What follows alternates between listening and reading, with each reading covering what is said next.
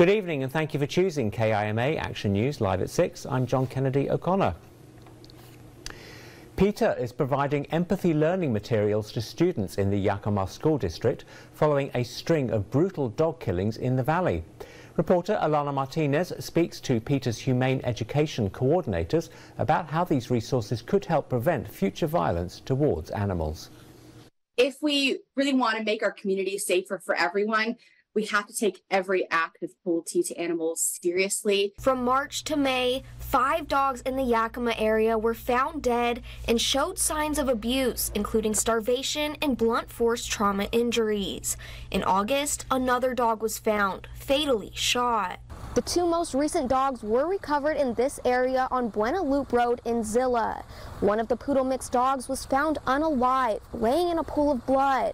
The other one wasn't in much better shape, but was alive and is now safe.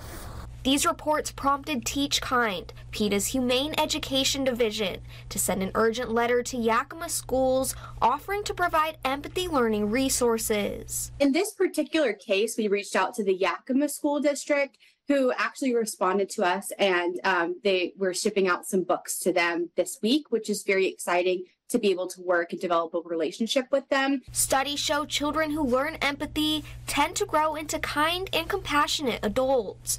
The kindness to animal materials that PETA is sending are both in English and Spanish and free of charge, so it won't have any burden on the school's budget. Children are naturally very empathetic, and by giving them engaging materials that help foster empathy in young students, we're helping them to understand that their choices and their actions towards animals, they matter. This helps kids understand that they have an important role in preventing future acts of violence too. Well, it's certainly good to hear preventative action is being taken. Thank you so much, Alahna, there for that report. May the new year be blessed with good tidings. Till the next time I see you again.